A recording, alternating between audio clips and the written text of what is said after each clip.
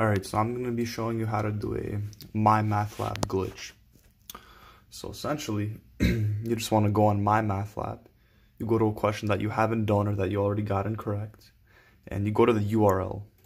And so you copy that URL and you paste it. I already have it pasted, but I'll just repaste it again. So you go to the URL and you paste it.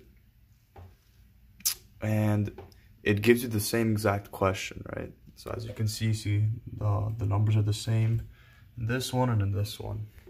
And so what you want to do is you want to on purposely get it incorrect because we're just trying to do this as fast as possible here. So you just get it incorrect on purpose, keep getting it incorrect. There you go. So you have your answer right here. And then you just type that in. So you do negative 0.05 x,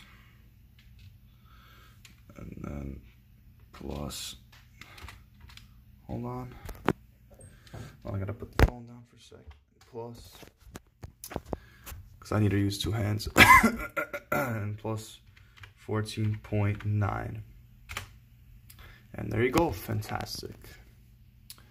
You click OK, and then you just continue basically using this method. So the whole point is you just paste the URL into another tab, and then you just get all the answers.